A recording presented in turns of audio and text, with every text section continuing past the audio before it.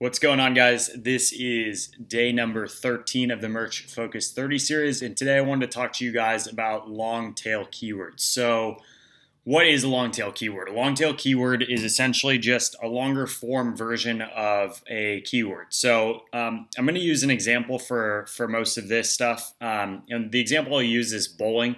If you're trying to offer or come up in search results for bowling t-shirts, then you might want to consider what people are really searching for on Google beyond just the keyword bowling t-shirt. And these might be things like bowling t-shirts for men, bowling t-shirts for women, and yeah, just kind of looking into the ways that we can pop up in search results for kind of that longer term that people are plugging in. So a few things that I've been using recently, and I found these. I'll actually put a link to the article that I found all of this stuff on, because there's some really good articles out there on long-term key or long-tail keywords. But a few of the things that I've been using, I'll just go over each one. So the first one obviously is going to be Amazon. Now, when I'm looking for, so let's say, again, going back to that bowling niche, I've already decided I want to do some designs centered around bowling. Let me just go ahead and start typing things in here. So if I start and do just bowling, you'll notice that we get all these results that Amazon is suggesting to us. Now, this is powerful because it essentially is saying that other people who are looking to purchase something around the bowling niche are looking for these keywords or these terms right here. So we have bowling shoes men, bowling shoes women, bowling ball bag, bowling shoes, bowling accessories. Now, obviously, you're going to go through these. We even see bowling shirts for men is one of the things on here, but you're going to go through these, and you're obviously going to see, some of this stuff you're definitely not going to use, like bowling shoes men. Someone who searches for that's looking for shoes, so it wouldn't be wise to use that as a long-term or long-tail keyword in our t-shirt description, because then the person, if our shirt pops up, it's not going to get clicked on, or there's at least less of a likelihood that it gets clicked on. But there are some ones in here, for example, that I'm definitely going to want to take a look at and probably incorporate in my listing.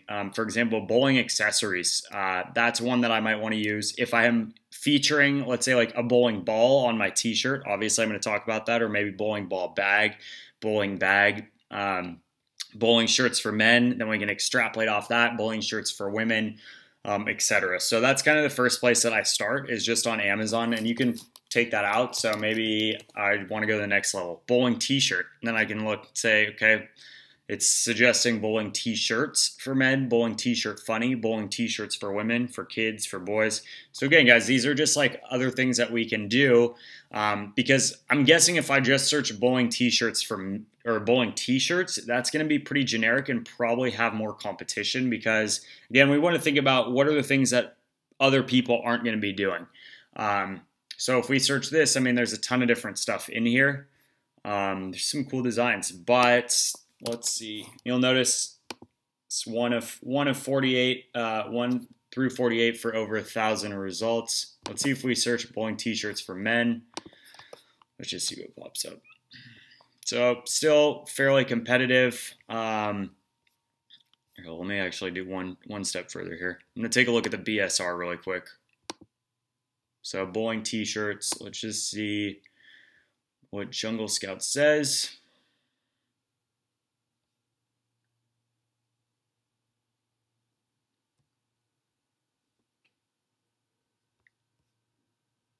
This one's doing 450 units a month. Wow.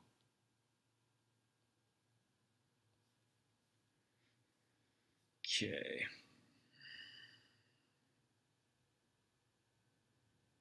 $6.99. It's an inexpensive shirt.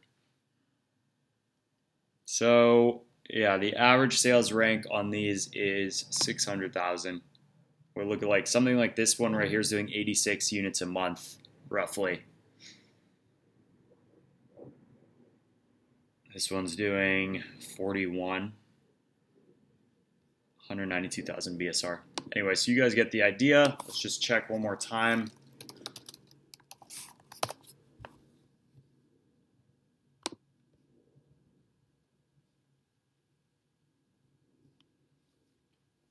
So while that's loading, I'm going to move on to the next one, but you guys get the idea. So just kind of using these search suggestions from Amazon. Now the next one is going to be pretty much the same thing. It's just going to be on Google. The reason I like to start on Amazon is we're going to be posting our shirts on Amazon, obviously. So I want to go with the things that Amazon's telling me people are already searching for. But you can do the exact same thing on Google, and that's going to give you maybe a little bit of a broader idea. And that does help because some people might be finding the t-shirts, somewhere on Google in their search results. So, maybe if we type in bowling t-shirt, see here we're going to get some different stuff. Bowling t-shirts custom, bowling t-shirt design, bowling t-shirts Amazon. So finding ways to optimize your listing to cater to this stuff is just another way that you can help boost some of that traffic, hopefully, to your design. So that's kind of the second one. I'm going to pop back over here really quick. Yeah, so you guys will notice, we went from just typing in bowling t-shirts. It was a average sales rank BSR of 600,000 or so, and bowling t-shirts for men is in the 700,000, 733. What that tells me is just that this is going to be this keyword right here is just has a little bit less less demand. It's not as high competition for the keyword itself, and it's probably not being searched as the primary way that people find the t-shirt. But you guys can see that we're still getting a lot of results, and there's still some movement here and BSR. So if we can factor that in and put it on our listing, that's a great way to help people find our design. Same with Google. Now the next one, I've been using this tool. It's going to do some of the similar stuff. It's called Soovel.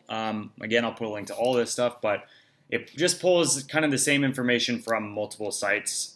So if I type in bowling, it's going to pull, and we'll see over here we have Amazon. It's pulling all of these, Yahoo. So this is just a good way that we can find kind of an aggregated list of bowling-related ideas to include in our listing as well. Bowling t-shirt, like Wikipedia, if we just see has bowling shirts, the only one on there that's really aggregating. Some of these, yeah, you kind of have to comb through and decide like are these worth it or not. But yeah, guys, again, you get the idea. Bing, we have a bunch of different ideas. So we can kind of go ahead and incorporate all of this stuff into our listing. So the last two tools I've mentioned before, but are Sonar, bowling.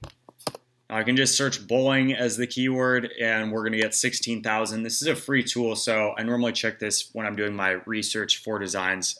This is going to just pull up a ton of different stuff. We can actually download this list as well into, I believe it's a CSV file. But on Sonar, you can actually go ahead and do extended, which is going to pull kind of related keywords. And you guys will notice like some of these, again, you're probably not going to use, but there are some maybe you want to incorporate. Bowling ball cleaner, bowling towel, bowling party favors. Like that's one that I haven't seen on any of the other sites, but we might want to throw in. Bowling set. So you guys get the idea there. So Sonar, again, it's an awesome tool, completely free as well. And then the last one is Merch Informer. They have one of the modules over here is the keyword finder, and I can search in there, and then it'll search Amazon and Cafe Press. Bowling, I'll just start generic. I've raved enough about Merch Informer, so you guys obviously know that I love the tool, and there's so many different things that you can do in here. I actually haven't even started playing with any of the favorite keywords, but you can favorite keywords and start to actually kind of build up your own little list of those. Now the cool thing is that it'll tell you the rough search volume into here, which is really, really useful. So you guys can kind of get an idea. Take some of the ideas that we got from the search suggestions on Amazon and then pull those into here, and we can actually see roughly what the competition is, what people are bidding on keywords for that, and then even kind of the search volume. Bowling, obviously, we have 1.8 million plus searches, but then you guys will notice some funny ones like this one, for example, bowling and shoes probably, but it's spelled wrong. If that could be something where, again, we're thinking longer term, long tail keywords here, but thinking of misspell. So people that spelled it, but it's one letter off or something like that. Bowling apparel, search volume is not extremely high. But anyway, so you guys can also go through this and just kind of get a sense of what people are actually looking for as well. So that's it for today, guys. I just wanted to show you kind of what I'm doing for long tail keywords. Again, I'm actually pretty new to long tail keywords, so SEO is not my forte. So again, in the comments below, I'd appreciate it if you guys have any other suggestions or any other tools. And of course, if you guys got some value out of this, I'd love to get a like, a comment, a share, and of course hit the subscribe button to just follow my 30-day process here and kind of learning about merch and this platform. And with that, guys, I will see you in the next video tomorrow. Cheers.